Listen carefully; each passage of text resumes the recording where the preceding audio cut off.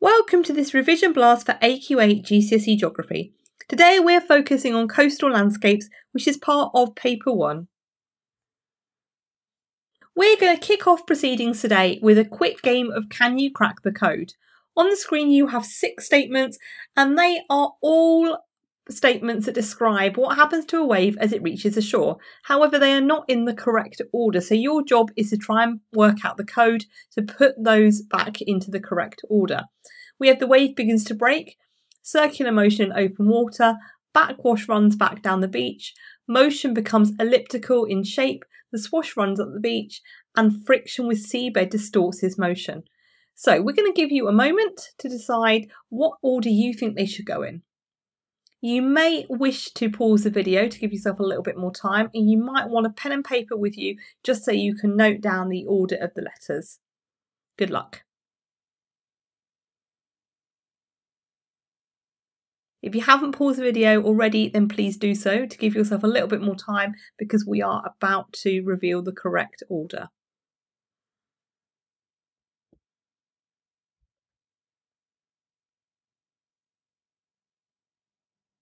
Right, let's see what that code is. Okay, so our code is BFDAEC. Well done if you've got that correct. So we start off with a circular motion in open water. Friction with the seabed distorts this motion, and the motion becomes elliptical in shape. The waves then begin to break, the swash runs up the beach, and the backwash runs back down the beach. Again, if you got those correct, well done. Now, keeping along with the theme of waves, we now have on the screen 8 different characteristics of waves. You are going to have 60 seconds in this categorise activity to sort the key phrases into either constructive waves or destructive waves. So remember, constructive waves build up the beach, destructive waves destroy it. Let's start our minute now.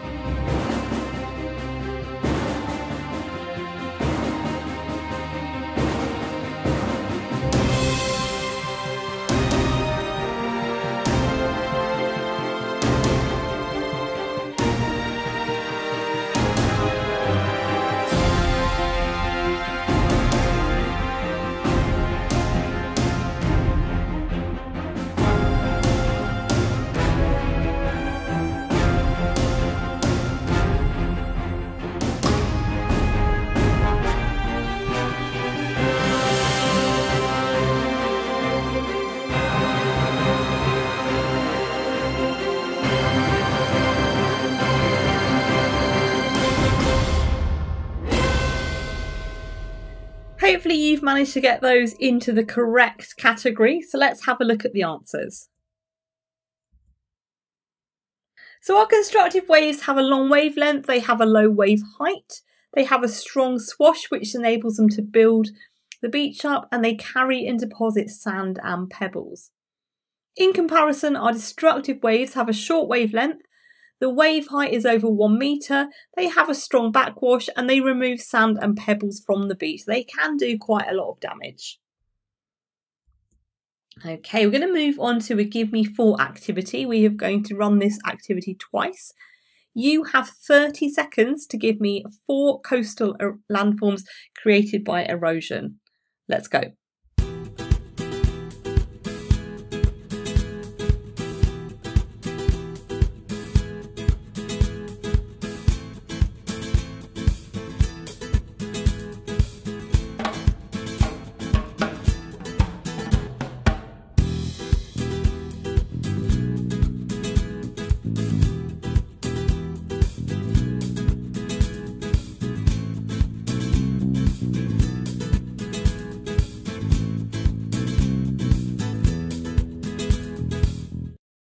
Okay, how did you get on? So did you manage to come up with 4 coastal landforms created by the process of erosion?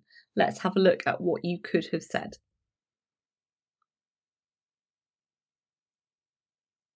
We've got headlands, arches, wave-cut platforms and stacks.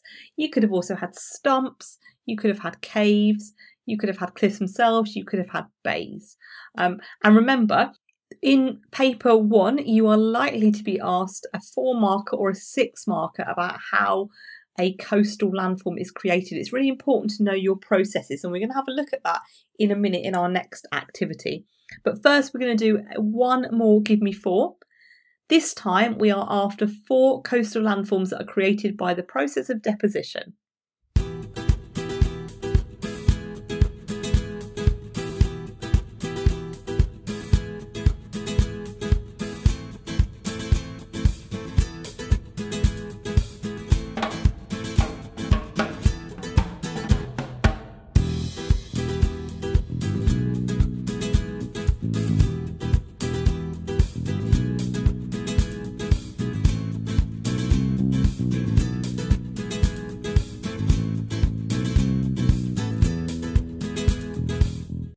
Okay, hopefully again you managed to come up with 4, so let's have a look at what you could have written in your list. We've got spits, beaches, bars and sand dunes. You could have also had tombolos there as well. Now the next activity that we're going to do is an activity where we're going to put the statements in order to explain how a stump forms. So it's all very well knowing the different types of landforms that are caused by erosion and deposition, but like I said a minute ago, it is really important to know your process as well. So this activity is going to test your sequencing skills, but it also contains some specific processes. So in those 4 and 6 mark answers, you need to make sure that you're not just writing the term erosion. You need to be specific about what process actually is happening. So we're going to give you a moment to think about those statements, have a read through. So we've got a stack is left behind, the roof of the arch is weathered and collapses, abrasion and hydraulic action means a crack gets bigger and becomes a cave, a headland has a crack in it, wave erosion deepens a cave until it cuts through the headland and forms an arch, and over time the stack is eroded and forms a stump. So we're going to give you possibly 20 seconds or so.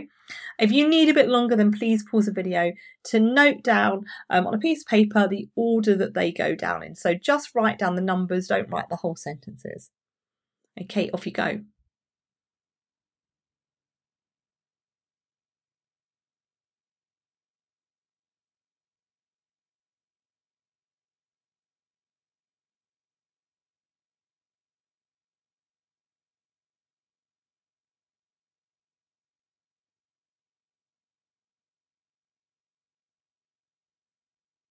We're about to reveal the answer, so if you need a little bit more time, then just pause the video now.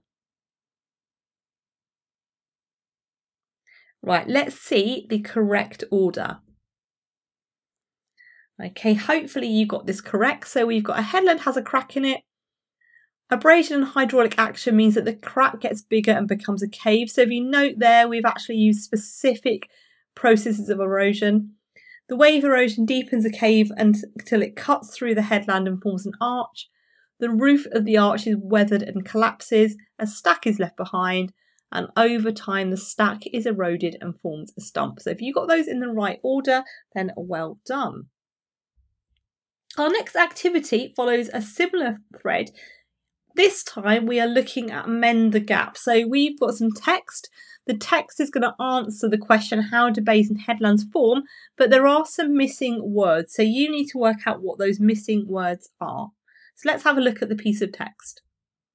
Bays and something form where there are alternating bands of more and less something rock along a coastline. The less resistant rock will erode more and form bays. The more resistant rock will erode less rapidly and form headlands. However, over time, refraction will mean that the wave, something, becomes concentrated on the headland, increasing the rate of something. Now, our third missing word should all be on one line. Okay, now if we have a look carefully, the number of dashes represents the number of letters in each missing word. So the one at the end of the second line has 7 letters, so it should be on one line. For some reason the formatting has spread it across both. So let's have a think about what should go where. We're going to give you a few moments. Again, have a think about which key terms are missing. You might want to pause the video to give yourself a little bit more time.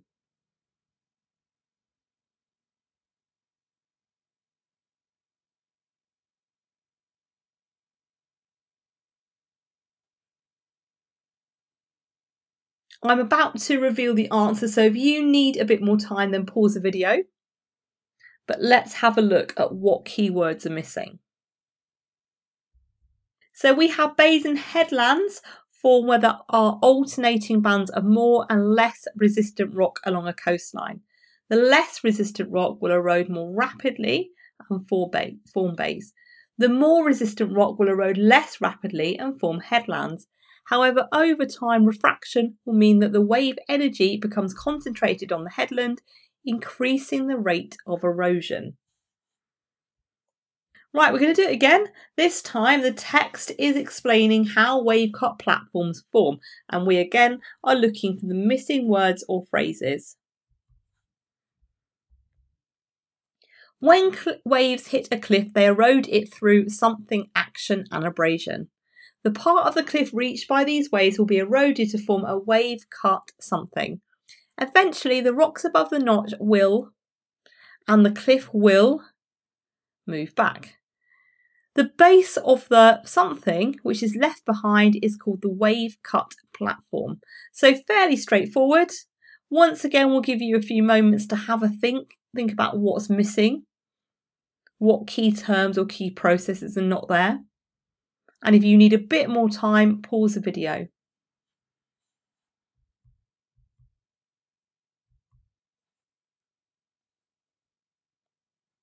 If you haven't paused the video and you need a bit more time, please pause it now because we are about to reveal the answers.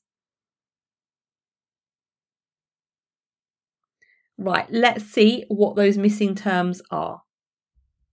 So when waves hit a cliff, they erode it through hydraulic action and abrasion. The part of the cliff reached by these waves will be eroded to form a wave-cut notch. Eventually, the rocks above the notch will collapse and the cliff will retreat or move back. The base of the cliff which is left behind is called the wave-cut platform. So if you manage to get all 5 of those correct, then well done. I'm going to move on to altered vowels. So each of the key phrases or key terms shown have had the vowel changed to an alternative one. Can you work out the key phrases? Now remember, these are not anagrams, they simply have had their vowels swapped over. So our first one is on the screen now. It looks very strange. Remember, it's not an anagram. Can you work out what key term this is? So a process happening at the coast.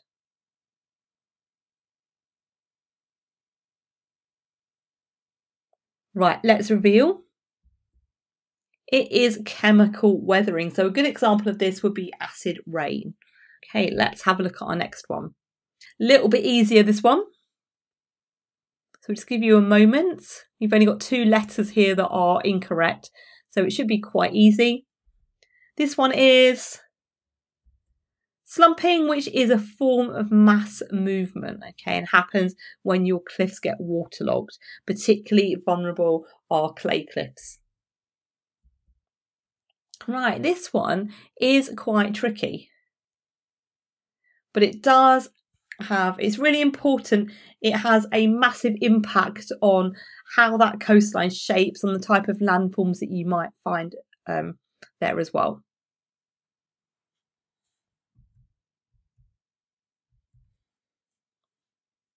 Okay, you might want to pause this one if you need a bit more time to try and work it out, because we are about to reveal. Let's have a look what it is. It is the geological structure. So the geological structure is the different types of rocks found in those coastlines, and whether they are discordant or concordant, so whether the rocks all line up, for example.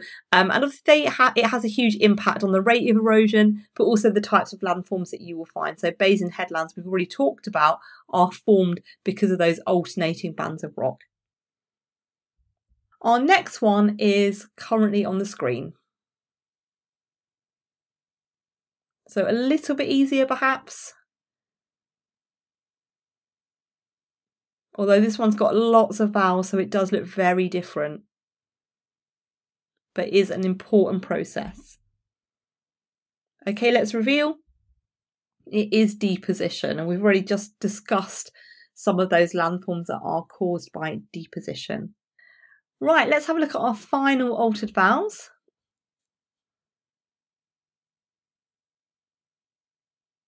A little bit easier again.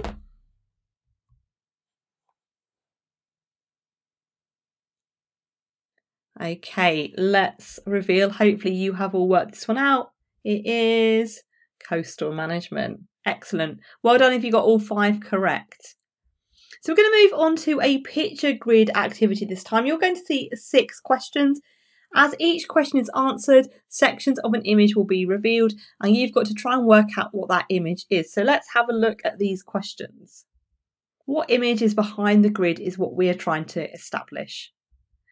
So question 1, what is a term for the weakening and breaking up of rocks in their original place? So we're going to leave that question on the screen for a few moments. Hopefully you know this one. Let's have a look at the answer. It is weathering. So the idea about the weakening and breaking up of rocks in situ is weathering. So let's see if what we can see here. Okay, so we've got some bits of wood, we've got some mesh, looks a bit like a pipe. Right, what is another word for mechanical weathering? So again, we're going to leave this up for a moment. What's another word for mechanical weathering? Let's reveal. It is also known as physical weathering. So you've got things like onion skin weathering, you've got freeze thaw weathering. Okay, these are types of mechanical weathering. Okay, let's have a look at the image. All right. Why does rainwater slowly dissolve limestone? So what's the answer to this one here? Why does rainwater slowly dissolve limestone? And leave that up for a moment for you to think about. Hopefully you've got a bit of an idea of what the answer is here. Let's reveal the answer. It is because it is acidic. It is a really weak acid. It's a type of chemical weathering taking place. So let's see a bit more of the picture. Why does vegetation on a cliff lead to biological weathering? So still talking about weathering here. Why does vegetation on a cliff lead to biological weathering? If you need a little bit more time for this one, you may pause the video because we are about to reveal the answer. It is the roots grow into cracks. So well done if you got that one correct. Let's look at our next question. What's a term for the downward movement of material because of gravity? So what is a term for downward movement of material because of gravity? Again, we'll leave it up for a moment. Give you a little bit of time to process that question. Right, what do we think? Let's have a look. It is mass movement. Okay, and there are lots of different types. So you can have slumping, rockfall, for example. Let's do our last question. What term is used when a block of rock slides down a cliff? Okay, so this is a type of mass movement, but what's it called? Okay, let's have a look. It's called a landslide. So we should get our full picture here. So what is the image behind this grid? So what's the picture on the screen actually showing us? Let's have a look. It is showing us cliff collapse. Okay, so you can see parts of the cliff has disappeared. You've got bare bits on the cliff. You have got vegetation. The cliff is made out of sandstone here. And there's lots of weathering taking place there. And at the top, you can see something's been put in place to keep people away from the cliff edge, to block it off slightly, and obviously to try and stabilise it. Right, well done. So we're now going to move on to a game of missing vowels. These missing vowels are all different types of coastal management. Okay, so on the screen we've got our first one. It's a term that you are probably familiar with, particularly the second and the third word. Unfortunately, it's very difficult because the vowels have been removed. So what is this key term? Remember, these are all types of coastal defence. Let's reveal this one. It is a recurved sea wall, so it's designed to stop flooding, to act as a barrier to the waves, and the recurved nature of the seawall means that the waves are reflected back onto the beach. So they are very strong. They're made of concrete. They are a good way of keeping buildings and other properties, all sorts of property behind it, really safe. But the recurved shape does mean that the beach can be damaged by the reflected sea wave. Right, next one. What do we think? So these are really common, often found with sea walls. Let's have a look at what it is. It is wooden groins. So groins are designed to stop the effects of longshore drift. So they're designed to hold the sand in place. They can either be wooden, they can be concrete. You also see them sometimes made of big like rock boulders. And the idea here is that they keep the beach in place. They enable a wide beach to stabilise, which slows down the rate of erosion and is also good for tourism. Next one. So first word quite easy, second word possibly not so much.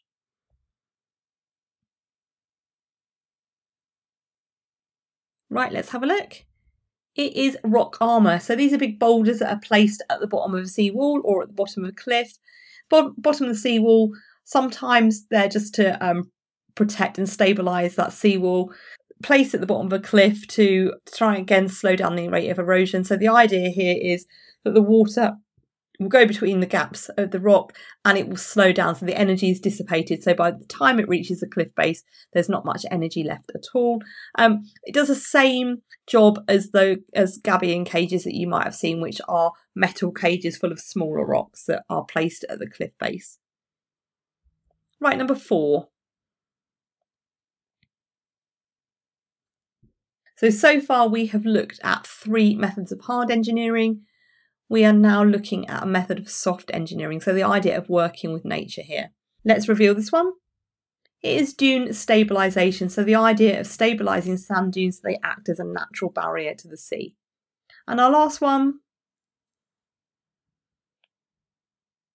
let's give you a moment to work this one out. This one looks fairly easy, but obviously it's only easy if you know the term in the first place. It is beach nourishment. What happens here is where beach materials, so pebbles or sand, depending on the natural beaches, are added to the beach to build it up, to try and decrease the rate of erosion. This is often done by a dredger out to sea, which is collecting material from the sea floor and then bringing it up onto the beach. And then you will quite often see diggers and other machinery putting it into place.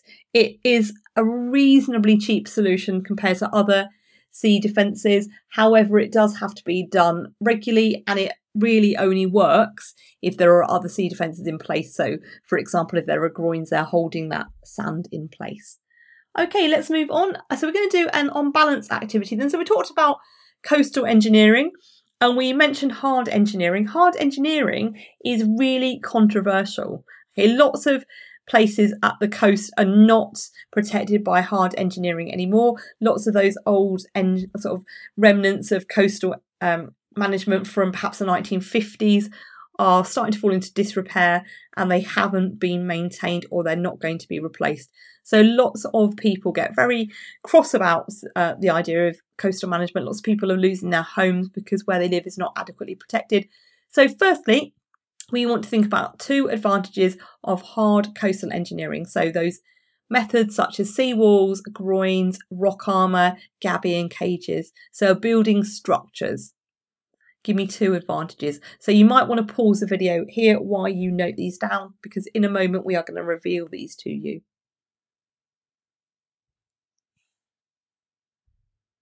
Okay, if you've not paused the video already, do so now. So 2 advantages of hard coastal engineering are: it provides a barrier to coastal erosion or flooding, and people feel safer. So we quite often see images on the news of people who are trying to protect their properties.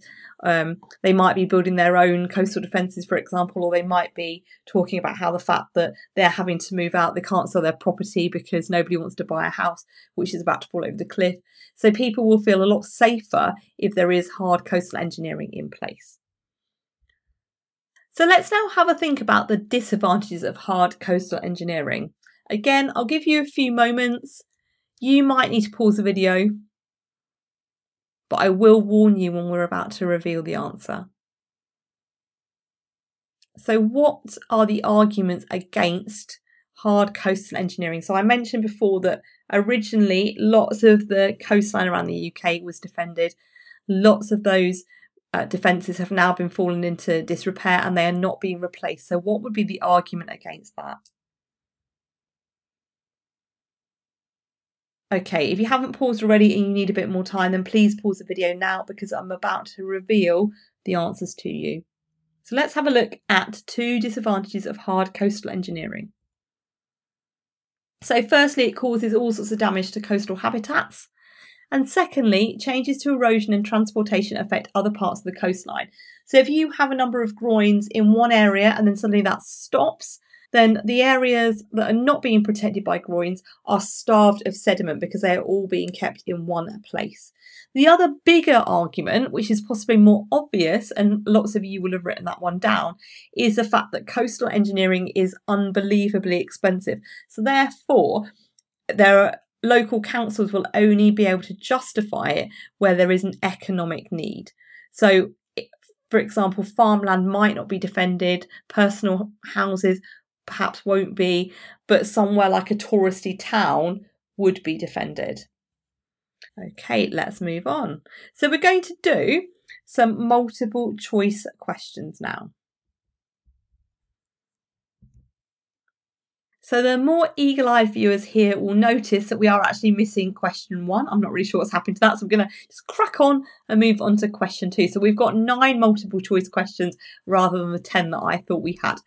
So our second question, or question 2, is what is causing these waves to break? Is it A, the wind blowing hard, B, contact with the seabed, C, the water breaking down, or is it D, human activity? So I'm just going to give you a moment to work out the answer there.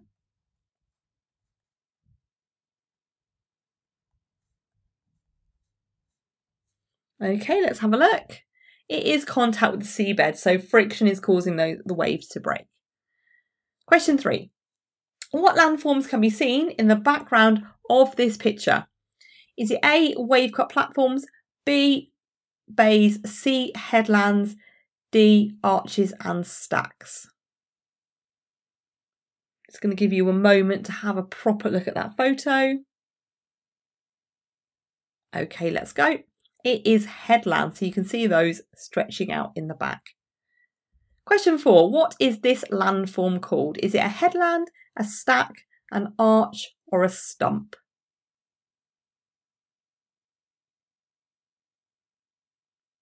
Let's reveal the answer. It is a stack, and obviously at some point it would have been joined to a headland and it would have formed part of an arch which is collapsed, and over time it will eventually end up as a stump. Number 5. What process has happened here? Is it sliding, attrition, rock fall, or slumping? So look carefully at the picture. Let's reveal the answer. It is rockfall. So you can see some great big bits of rock at the bottom of that photograph, just behind the barriers. Question 6. What causes the pebbles on this beach to move from west to east? Is it attrition, longshore drift, hydraulic action, or is it deposition? Let's reveal the answer. It is longshore drift. So hopefully you remember the idea of the zigzag motion, the swash coming up at the beach at sort of generally a 45-degree angle and the backwash returning at a 90-degree angle. Number 7, what has caused this pebble to split? Is it abrasion, attrition, hydraulic action, or is it solution? So all forms of erosion there, but which one is relevant to this picture? Let's reveal the answer. It is attrition, so this has happened because the rocks are knocking together. 8. What method of coastal defence can you see here? Is it a sea wall? Is it a groin? Is it rock armour? Or have we got dune regeneration taking place?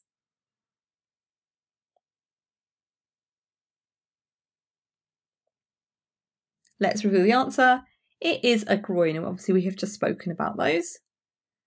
9. What could be causing this cliff instability? Is it deposition, transportation, erosion, or longshore drift?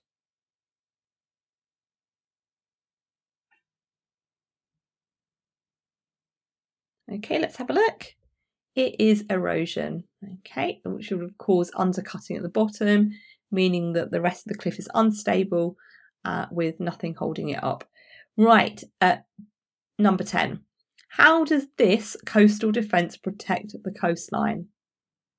It makes waves smaller, it builds up the beach, retreat is managed, it's a barrier, and it dissipates wave energy. Let's have a look at the answer. It is D. Well done. Right, we have one more activity to go, which is the cube. So you're going to be shown a puzzle cube. The individual squares show phrases relating to 3 different topics, but the phrases have been mixed up. Your task is to work out what the 3 topics are, and then for you to list the 9 titles that apply to each topic. So you're going to need to have a pen and paper at the ready for this one.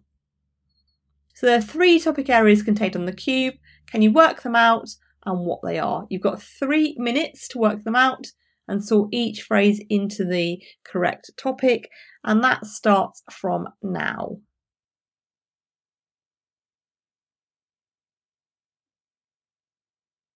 So you can see the timer on the board.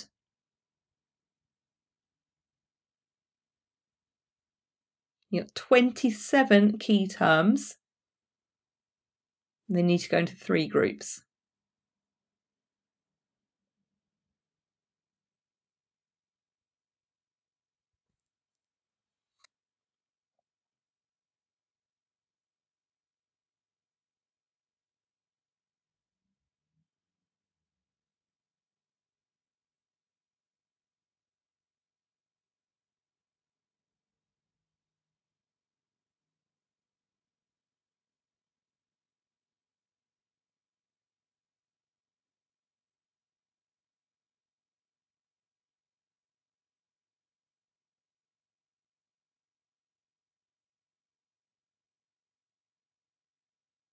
You have got 2 minutes left.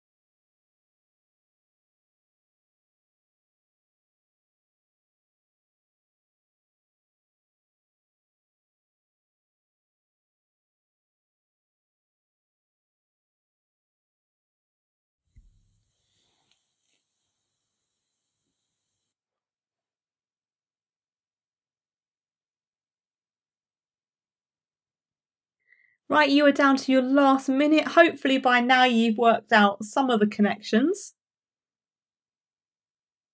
It is tricky though.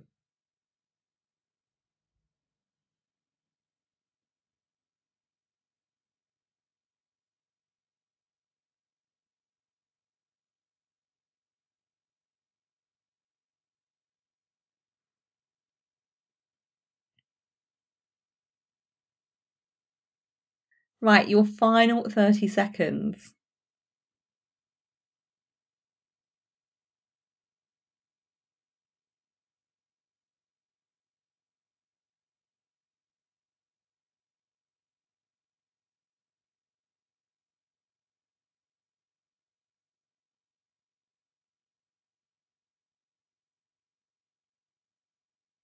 Okay, 5, 4, 3, 2, 1.